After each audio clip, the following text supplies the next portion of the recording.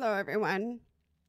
Today, I wanted to talk about we talk a lot about air travel because of its complications and unpredictament that we face every day traveling by plane. I hope you all are safe as you travel this summer. But I also wanted to talk a little bit about van travel. We don't talk much about van travels. I'll be doing a little bit longer van travel this summer at the end of June. There is a Abilities Expo near where I live, and I did get transportation to go. So yes, it's fun. I learn a lot of things, meet a lot of people, and so I'm just kind of thinking, in my mind what I need to bring to that trip. And so I wanted to share that with you. I know that I'll be taking a few things with me. I think I will be taking a lunch bag. I'm bringing my own lunch, so flexible lunch bag. And that'll be cool, so I can have lunch down there. So I know my driver might be going to see her family, so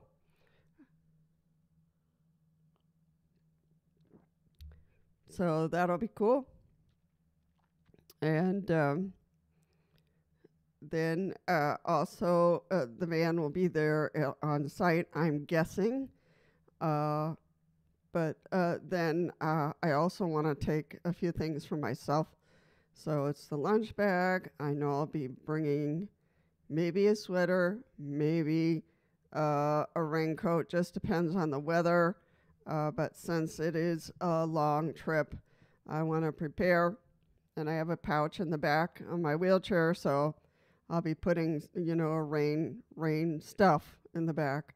One will be a raincoat, and the other one is already in there. It's to cover my joystick because joysticks are not waterproof. None of them that I know of. So it's important to keep those covered when you are traveling and it is drizzling or raining. You want to keep that covered. So I have my cover already in the back. I won't need my flag because she'll be just dropping me off at the door, I think, and then she'll leave. Water is really important. I don't have an appropriate container for water right now, so I'm going to purchase that. A nice plastic water container that'll keep the water cool. So kind of like a thermos plastic cup for myself. So I'll be doing that to keep it in my wheelchair. For me, it's important to be drinking water. For other people, it's just not. But there's also accessible bathrooms along the way and at the expo, so I don't have to worry about that. Let's see what else. So rain gear, weather gear, food gear, my thermos, no, it's not a thermos, it's just a thermo lunch bag. Let's call it that. and then some water. Anytime you're traveling by van, it'll be important to do water. And for some of you, it won't. You'll get water along the way, or you'll get water at the expo or wherever you're going. So up to you. But when it's a long trip like this, you want to a little bit over prepare and make sure that you have everything you need. Like today is a very cloudy day. If I were traveling today, I would be rain gear up to wazoo. Up to wazoo. So a phone, of course, a cell phone. One of the things I always make sure I have on me is my medical brace. I don't know if you all have one. Medical bracelet is sometimes very helpful. It doesn't have any information on the exterior, as you can see. It's behind the symbol, so they really have to take it off to read it, and it just states my name, my conditions, and that's it, and a phone number. an ICE phone number to call if there's questions or problems. I do tend to misbehave sometimes, so I want to make sure that I have no plans of passing out. Trust me. But if something like that did happen, then I do want to make sure there's a phone number on there. There's a smaller one that I do use when I'm home and not traveling. It's thinner. This one I want it, just very visible when I'm traveling. So I use the thicker one. But, the good question for you all is, do you have a medical bracelet? And do you wear it as often as you should? I wear mine every day, because of my conditions. So wherever I go, even if I'm in the house, it's on me. They can read it, have fun reading. But for sure, you want some kind of identification, whether it is a regular ID. You can make up your own emergency card with your picture, with your conditions, and with a phone number to call. I do have one. I have an emergency card in my pouch that I carry around as my ID and everything else. So, it's all those kind of things that you want to over prepare. Some people just want to get in and go. But it is good to be, a preventative person and have, what you need and what you might need. So that's how I think, the essentials that I need and what I might need. So even though I don't need it, I might need it. So, you don't want to over prepare, but just over prepare just a little bit. Just a little bit. So that's why I have my brace, but I also have an emergency card in my pouch in case they go in there and they're scrounging around to find more information about me. They can do that as well.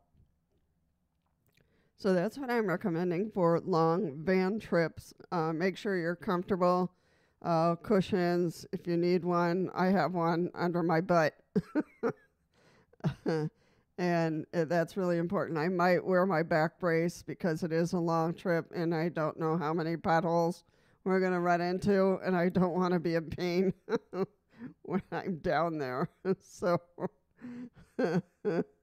So yeah, my back brace will probably go with me on my person so that I am comfortable and I'm not in excruciating pain by the time I get there. So if you have any kind of braces that help you prevent pain, you might want to put those on for long trips, and make sure that you're just comfortable. You don't want to be all in a bundle of pain by the time you get to your destination. So again, plan for the necessary things that you need, but over plan a little bit so that you have extras in case you need to reach for this or that, and you have it on your person. And you don't say, oh, darn, I should have brought my pillow.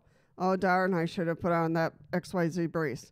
Oh, darn, I should have, So prevent the darns and add anything that you feel that would be helpful to you in case any medications that you might need. I will need certainly medications for, in the morning medications, I'll be taking those, but I'll need the medications for noon. So that will, be great. Medications at noon. The event closes at 5, so I'm sure we'll be leaving sooner than that. And because we'll be getting there when they open, and then we'll be leaving mid-afternoon, like around 2, I guess, 2, 3 o'clock, and I'll be home in time for my evening medication. So that's one thing you don't want to skip or forget. So, so plan for that in your long trip in vans. There's some flexibility, when you're traveling in a van. So, it's your space. Usually the van will be familiar to you, but if this is a new van, you're in a space where you can have your little pile of things that you need or that you might need. So I just wanted to put that video out there because I've never spoken about long trips, in vans. I've always talked about planes and the difficulty we have flying in planes. Now, there are some rules and regulations that will be coming out soon, to ramp up the services that airports need to provide to us, to people with mobility issues or with disabilities in general. So once those come out and they're a little bit more firmed up, then I'll post some information. I'll talk about it and what we need to be aware of. So I think there will be more training for staff coming up. There will be, more wheelchairs available. I don't know if they'll, they'll make any changes to the aisle chair that they use and how they'll handle that. But there are some nice rules and regulations coming out, in terms of, the airplane has been always a trouble for all of us with disabilities. And so they're going to loosen up some rules and regulations, and they're going to tighten some other rules and regulations. However, I don't want to slip into that conversation. I just want to talk about, van travel. If you are traveling in a van with your wheelchair, there are things that you can do that will be helpful, what's going to make you feel comfortable in that long trip. And my trip is not excruciatingly long, but it'll be long. It's an hour and a half down there and an hour and a half back. So that's a good 3 hours of travel. So I want to make sure that I have everything that I need. And I want you to have everything that you need. And for the driver to be careful with those potholes because it's not fun. I don't think for any of us.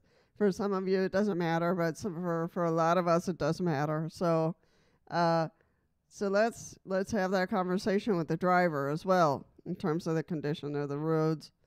I don't think there'll be any construction, but that could be one thing that might happen to you in a long trip, that you'll run into construction. So you want to make sure that you are comfortable no matter what.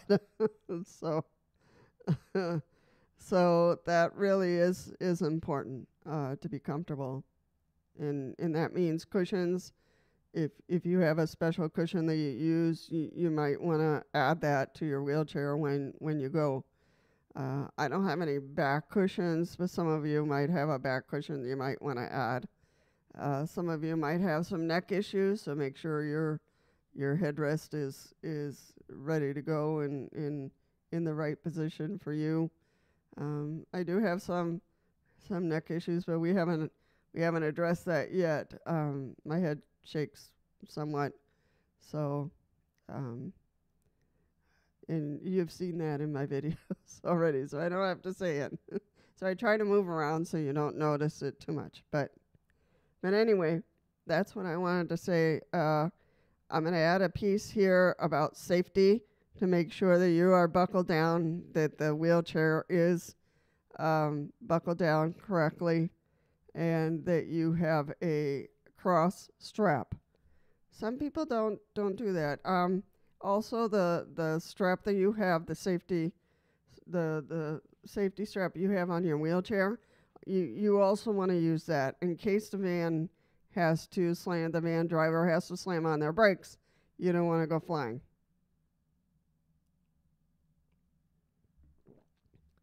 So that's what this safety strap for the wheelchair is for. It's not to drive you crazy or for you to think that you are a child. No, it's for safety reasons in the car, that if the car or the van slides or slams on their brakes for whatever reason, you have another level of safety there. And then always use the strap across. You might think, oh, that's too much. It's never too much. You know, safety is crucial in the van.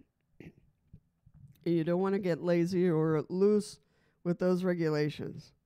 You already know that if you're not strapped down, the wheelchair's not strapped down correctly, you're going to slide all over. And if you notice that you are sliding, you know, that they forgot to do the front or they forgot to do the back for whatever reason, let the driver know immediately so they can pull over and correct that. Because, you, again, in a long trip, you do not want to be in a safety issue. You don't want to be uncomfortable and fearful of what might happen down the road. So let the driver know something's wrong. Your wheelchair is loose, so they can stop and fix the straps. The other thing is you don't want loose objects in the van, because if somebody hits you from behind, from the side, or the driver has to slam on the brakes, you do not want those objects flying around in the van. So that's one thing that I am a little fearful of, and I always look around to see if there's any objects loose, because that's dangerous. Dangerous for you and for the driver. So no loose objects. You got to figure out how to buckle it down. If you have some bungee cords, and those can be strapped to the bottom of the seat or, you know, to your wheelchair in whatever way, it's best to do that than to leave loose objects flying around, like an extra walker or groceries or whatever it is. You don't want those objects loose, because I think the first one who's going to get hit is you, the one who's in the wheelchair. So safety above all. So make sure in this trip that you get strapped down well, that any loose objects get tied down, and that don't pose a risk for anyone. All right, well, that's all I'm going to say about van travel. If you have any ideas or other suggestions for van travelers, or you know somebody who's going to take a long trip who's in a wheelchair, feel free to forward this video, and I hope to see you all in the next one. Feel free to click on the like button there. Any comments you would like to add, that would be great. And if you'd like to subscribe, it's totally free. That would be awesome, and also help the channel grow. All right, take care, and always be safe.